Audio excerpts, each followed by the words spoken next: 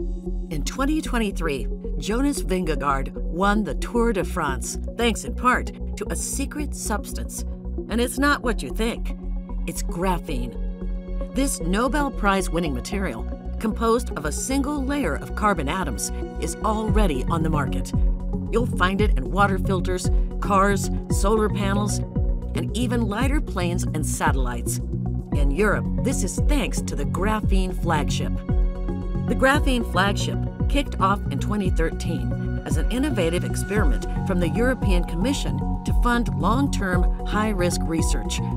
Such collaborative funding combined contributions from the European Commission, member states, and private companies, creating a unique ecosystem of cooperation.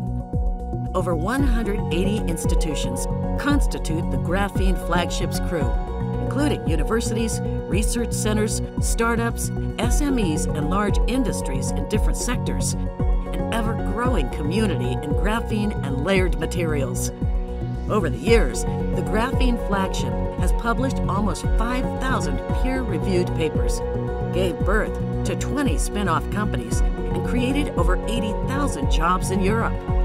Our crew has achieved some amazing results, including better batteries with a 30% increased capacity, faster optical detectors for the future of communications, and smart sensors for health applications. More than that, the Graphene Flagship has established the European Union as the international leader in the field of graphene and layered materials, creating a strong collaborative community, as well as pioneering standards in safety regulations and production policies.